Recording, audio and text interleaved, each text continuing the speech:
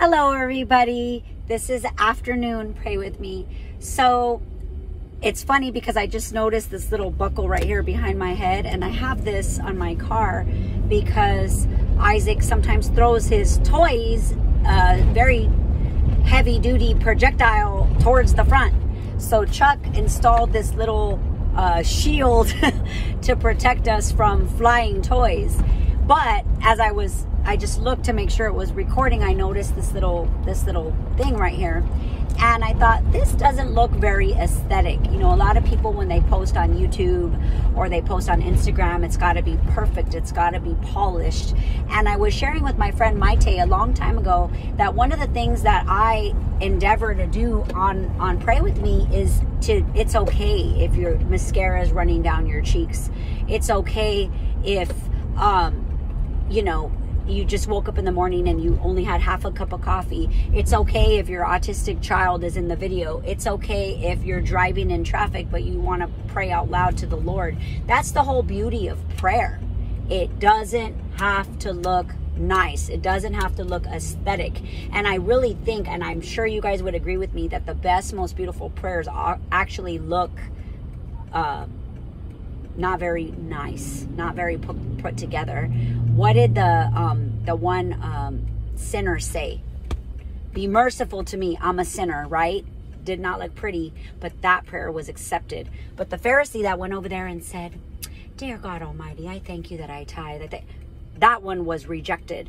So the beautiful thing about prayer is it doesn't have to look pretty. It doesn't have to look polished. You don't need to put a filter. Actually, you shouldn't put a filter, because if you put a filter on your prayers or on your intimacy with the Lord, then it's not genuine. So I just wanted to share that because I think that this little buckle right here is funny. So today, right now, is going to be the afternoon prayer time. Morning, noon, and evening, you will hear my song, My Prayer Will Be Directed to Thee. And, you know, it kind of reminds me of Daniel. Daniel, he prayed, 3 times a day with the window open. And I remember I used to have Bible study in my home on Tuesdays. And I remember thinking I should switch my Bible study date from Tuesdays to another day, because it was lawn mowing day. Not my gardener, but someone on the street got their lawn tended to on that Tuesday. But that's the date that worked for everybody. That's the date that worked for me. And I thought, we just have to learn how to live with distractions, right? I never changed it. But isn't it funny how when you want to go to prayer, your phone rings? When you want to go to prayer, you get distracted by emails, by a knock on the door. I cannot tell you how many times that's happened. But again, that's another reason why I love us being able to pray together this way, because you could start praying and press pause, or you could listen another time, another date. So anyway, don't pray pretty, pray genuine. That's my encouragement. So this is our afternoon prayer. Oh Father, we praise your name, God. You are God. You are our rock. You are Jehovah.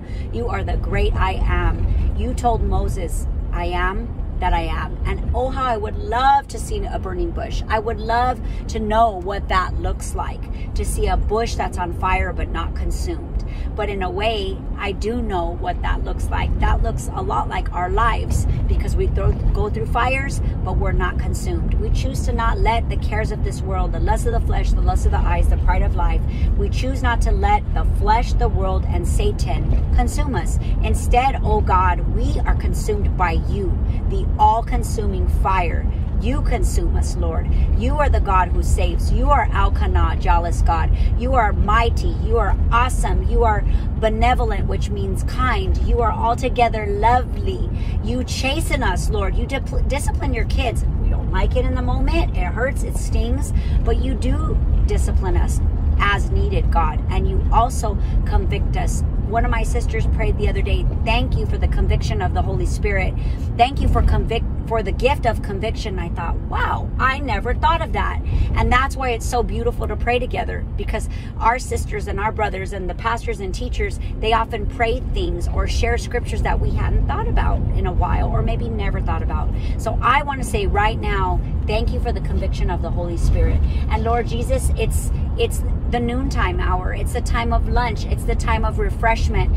Many people will go outside and get a breath of fresh air. I sometimes see teachers walking near Chaffee High School, just exercising on their little lunch break.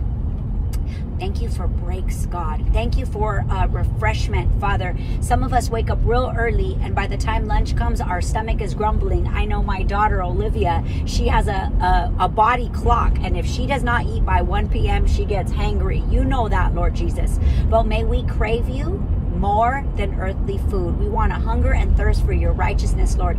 Whether it's a soup and sandwich, whether it's a smoothie, whether it's a quick on-the-go fast food item, whether it's a packed lunch, whatever we're going to eat for lunch, may we crave you, the bread of life, more. May we want to taste your treats, the treats of your word, more than a snack, than a lunchtime treat. Father, you know me, God. I love sweets.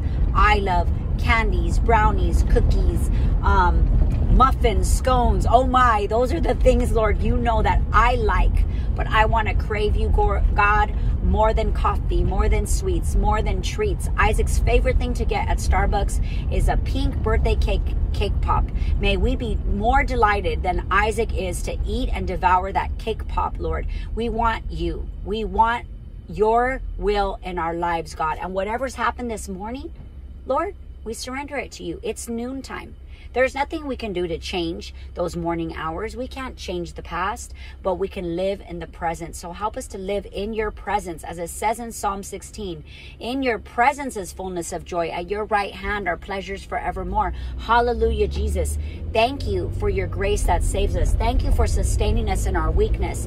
Thank you that by your stripes we're healed, Lord. You've been using that verse in my heart over and over again. You want me to go to the cross over and over again. You want all of us, your sons and daughters, to go back to the cross over and over again, and not to grow weary in well doing, for in due season we will reap if we faint not.